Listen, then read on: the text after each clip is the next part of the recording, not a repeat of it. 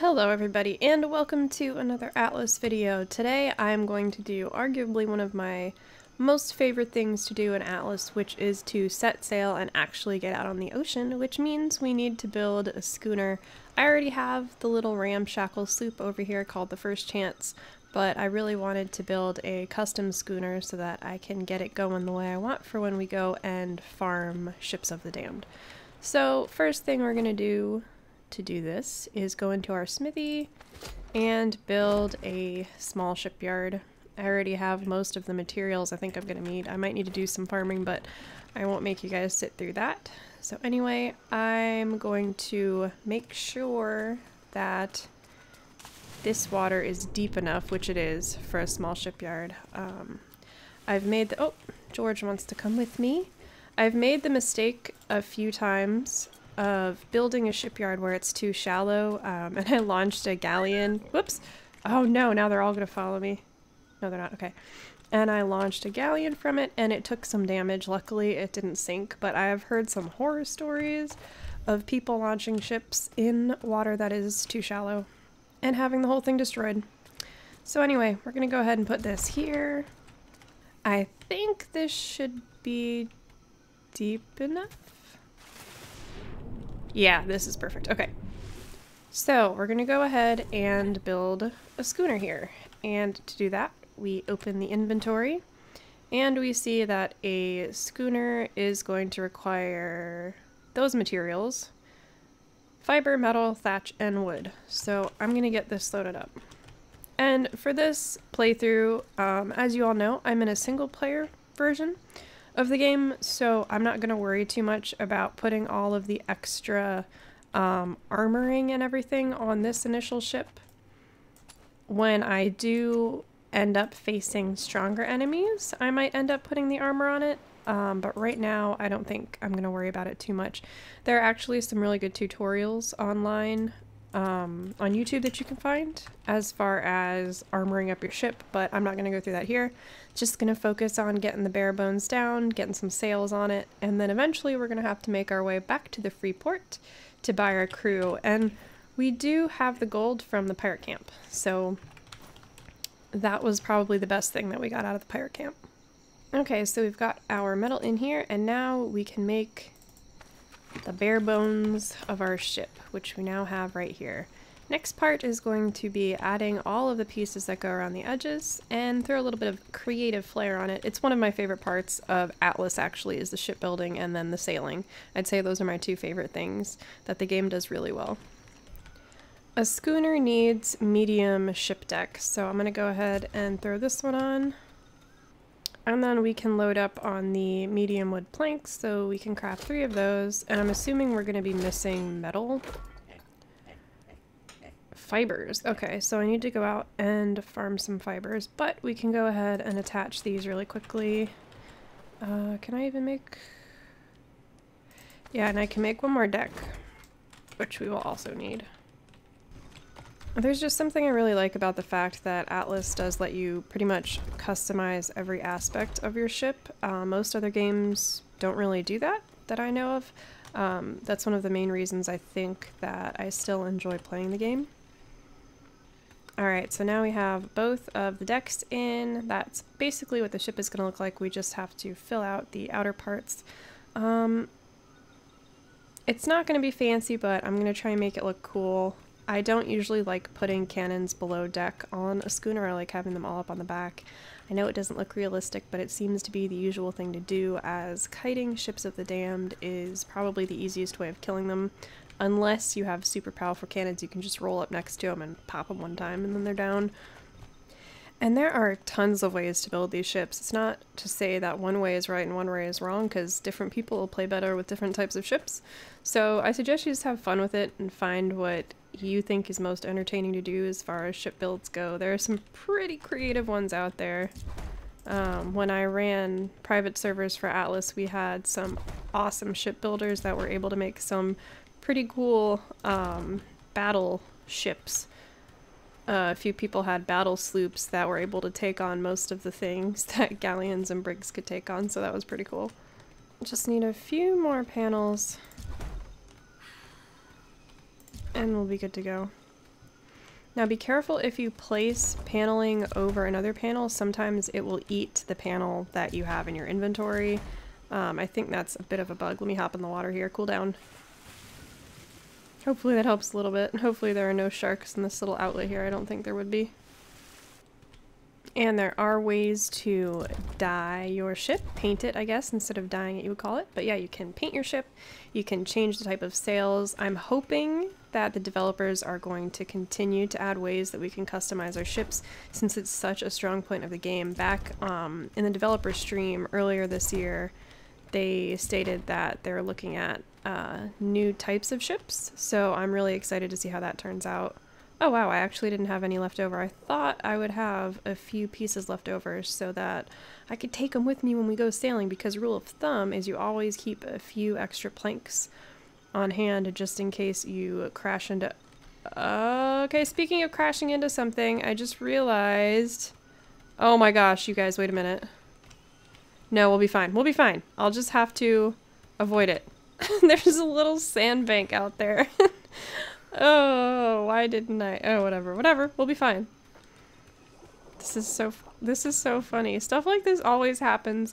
I try to be good. I look for the deepest part of the water, and then I fail to realize that there's a sandbank right there that's probably going to end up crashing us when we launch. So hopefully it's a nice quiet launch and not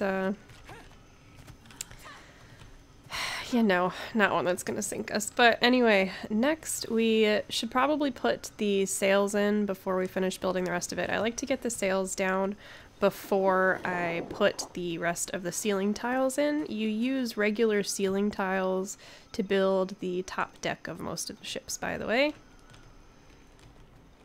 So let's see what our sails need. What we need for our sails.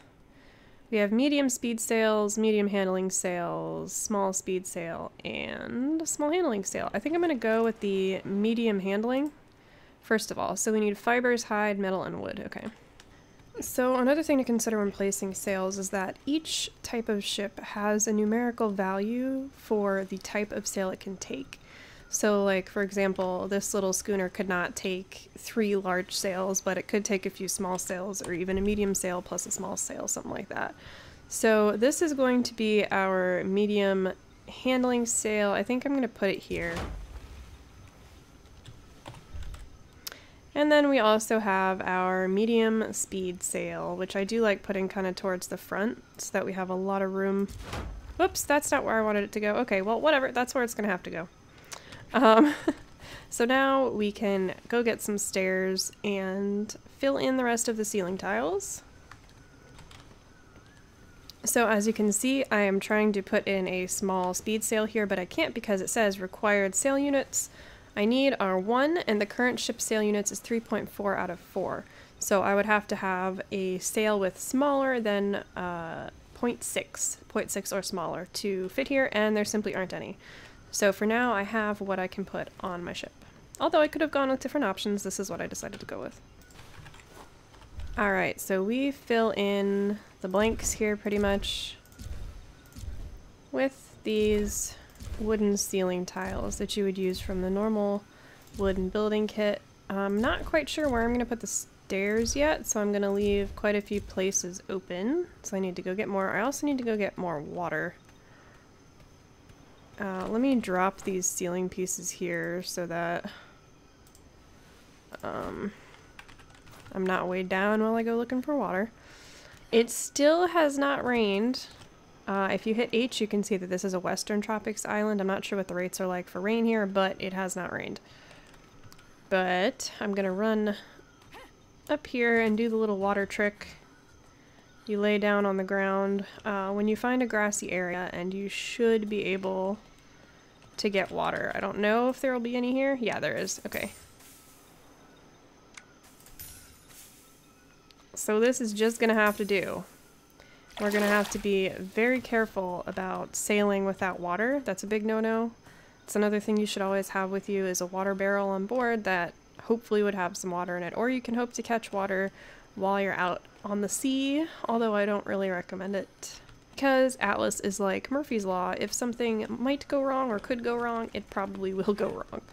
Oop! I don't want to fall down there. Okay. Oh, I forgot my building pieces. Okay, I will leave one spot for a staircase back here. And there are two types of stairs that I like to use. It's either the wooden staircase or the roof tiles. They have an option to turn into like an actual staircase. Pretty sure those are the only two options we have right now. Come on. Okay, so if you open up the staircase menu and you hit T, it will take you down to stairs. And you simply put one there. And I'm also going to put one at the bow. That way. I think that's good. And we leveled up. So far so good. This has been pretty quick. It's taken me about one in-game day to collect all the resources and build this so far. Granted, I am on 3 times harvesting, so that's why if you're playing on an official server, it's going to take way longer than that. But next up is going to be putting in the cabin up here. Alright, I'm going to be using the wood walls to make our cabin. The cabin pieces don't always fit so well. As in, they don't conform perfectly to the sides of the ships. There are some types of ships where the walls fit a little bit better than the others. I'm not going to get too worried about it though. Just going to be happy that I have somewhere to take cover in case of a cyclone or some kind of nasty attack.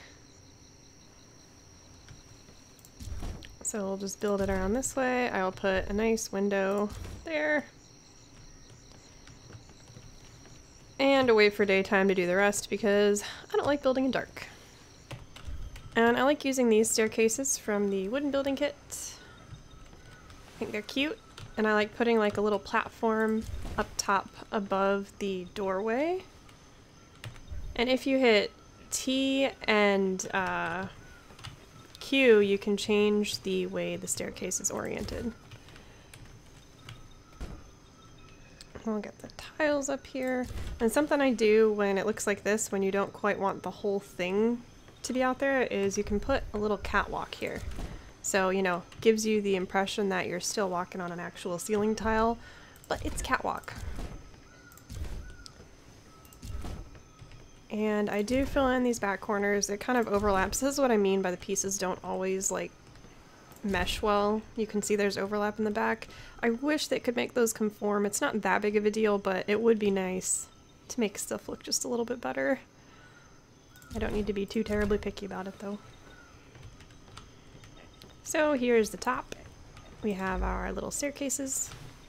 And I'm going to end up putting the steering wheel up there, the helm. In here will probably be the bed. A tip about bed placement, do not put it right in the very back of your ship because that's where Ship of the Damned will be aiming if you're kiting them. So it's likely that your bed might blow up and then if you die you might have to respawn on an island as opposed to back on your ship.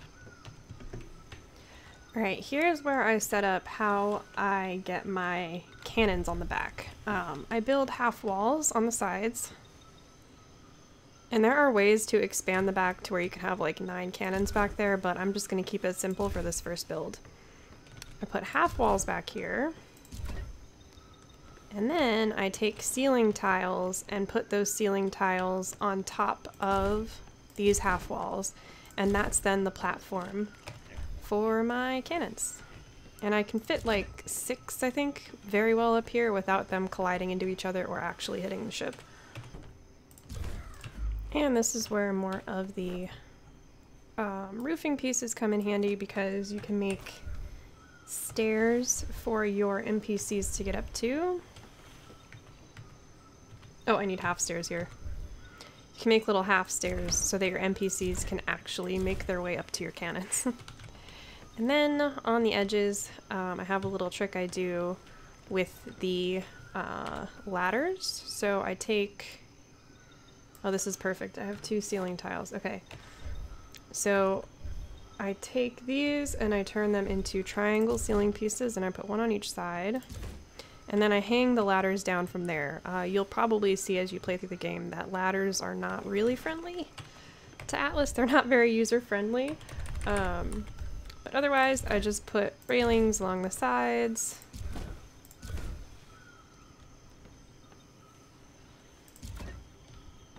Short one, darn it. But anyway, that's more or less how it looks. Next big feat is going to be to get some ladders on this thing, get the cannons in the back, and then we will set sail for Freeport, where hopefully we will pick up crew, and hopefully it'll be a very uneventful journey. Oh my gosh, it started raining! Oh, this is perfect. Wait a minute, I need to get a barrel on here. Dang it! Oh, please stay raining, please stay raining. We'll put this bad boy right here. Open it up there. Okay. Now we will be all set when we set sail. Okay, so here's the little ladder thing I was telling you about. I put them hanging down here. For some reason it doesn't want to snap to where I want it to snap to. Oh my gosh, come on. I clearly need more coffee for this. I guess we'll just put it in the back. It's fine. Oh, now it wants to snap? Okay, that's fine. Whatever. We'll just extend it from this one. Come on. It should extend to that. There we go. Okay, wow, that was a struggle.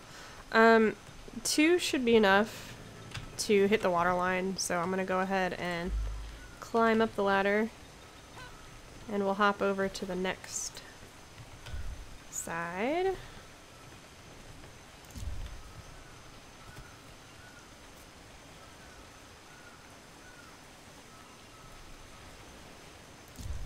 Normally, as you can see, you can attach these like in the middle and in the front. There's little attach points, but sometimes they're really hard to climb up.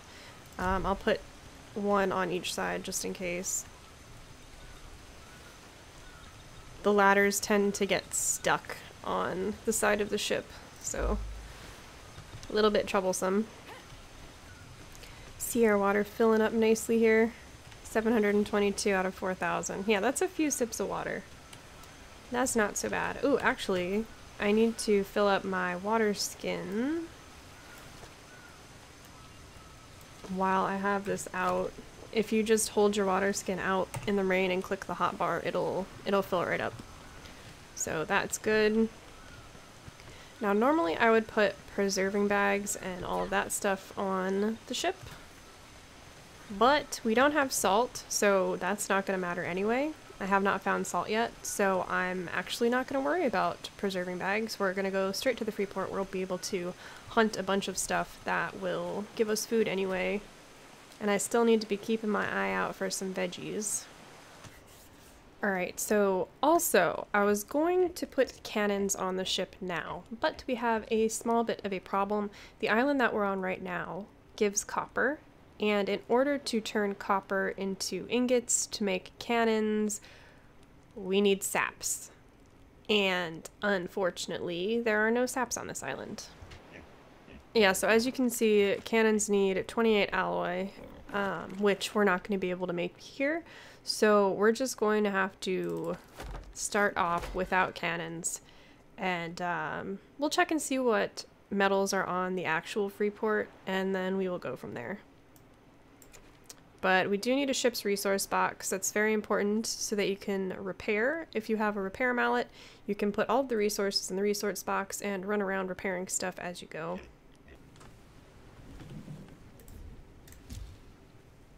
Okay, I think this is everything we need for now to get going. It's very bare bones. Ooh, gotta close the water. If you leave the lids open, the water will evaporate. But we do have enough water in there for one journey. We're going to be going unarmed, but that's okay. Okay, I'm also gonna put a campfire right behind the steering wheel because it does get cold sometimes, and it's really easy to just throw some wood in here or whatever kind of course I don't have any, but whatever kind of lighter you need, and then you can turn it on while you're sailing and you won't die from freezing. So I'm gonna do that. Okay, it is morning. We've got all the pigs on the ship, and it is time to set sail. It looks like we're not blocked by our pig's view. Be careful if you put something really close to the back of your steering wheel, it can block the view. So what we're gonna do is release ship, and we're gonna call it the Second Chance. It didn't sink upon launch, so that's good. Okay.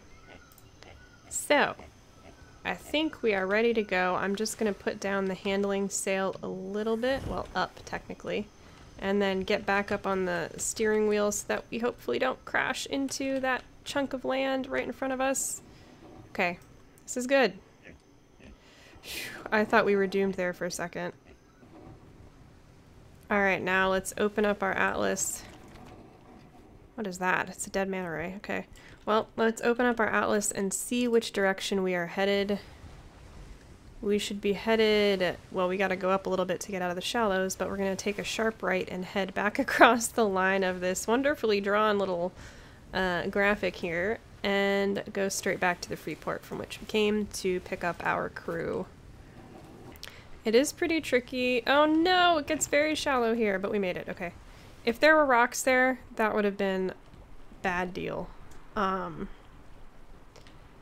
It does get pretty tricky without having a crew, because with a crew you can tell them to control the sails and they'll do it. So they can change the direction, they can unfurl the sails, they can furl the sails, they make it way easier. But anyway, our ship has a level, so if you hit F while you're at the steering wheel, you can open up your ship's levels, and I'm not sure what I'm going to put it in to begin with. We can have up to 14 crew members, so that's not really a trouble. I think I'm going to put it into sturdiness, because I really don't want this thing to sink if I make a stupid mistake, which is likely.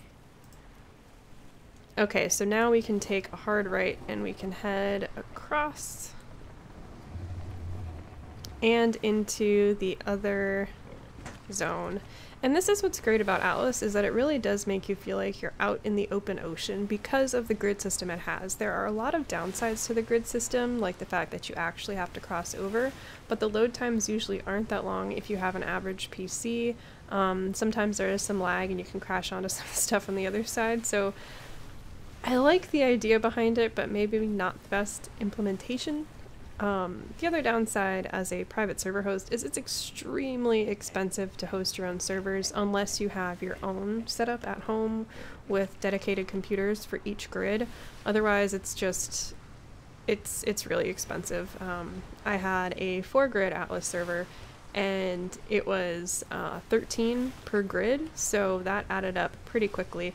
I wanted to do more, but it just wasn't possible, and probably won't be for quite a while. I did really enjoy making the custom maps though, so that is something I'd like to do when more content is released for Atlas, or when the developers make one of those big changes that they were talking about. So definitely keeping myself open to that, but for now I think single player is the way to go. It lets me experience the full Atlas. Oh my gosh, I did not mean to get on that pig. Please don't knock me off the boat. Okay. Whew, that's the dangers of traveling with pigs, huh?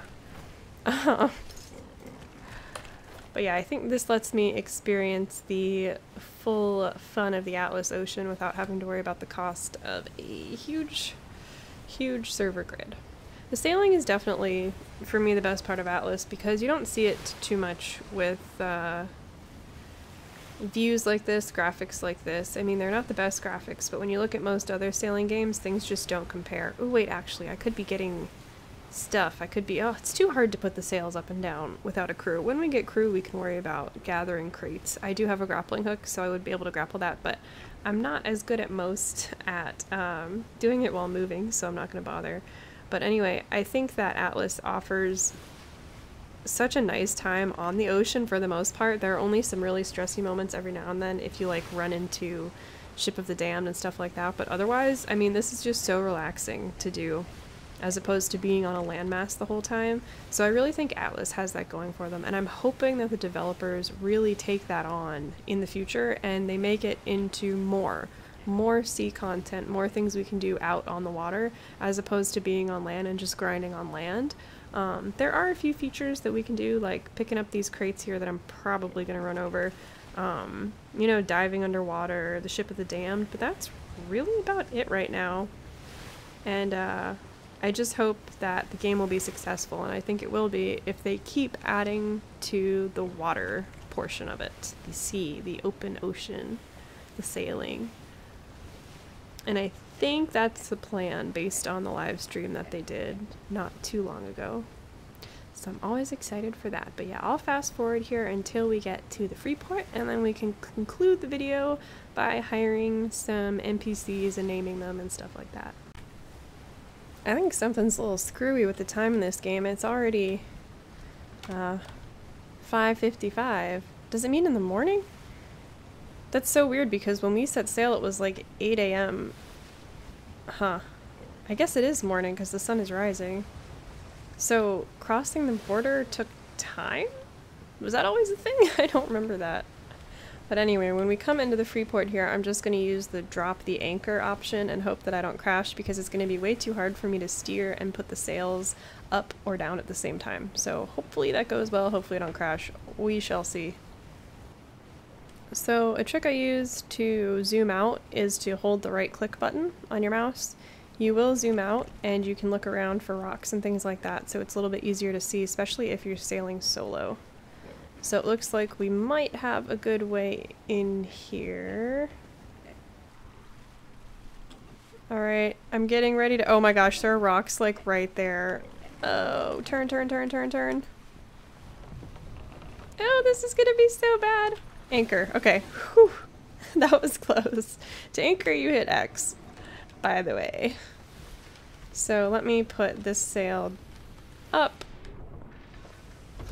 Oh, no, no, no, no, no, no, no, no. That's not what I wanted to do. Oh, this is so bad. We're gonna crash, we're gonna crash, we're gonna crash. No, no, no, no, no. Oh my gosh. See, okay, so this is part of the difficulty of not having your own crew. Maybe I shouldn't have fiddled with the sails. Okay, we're gonna anchor right here.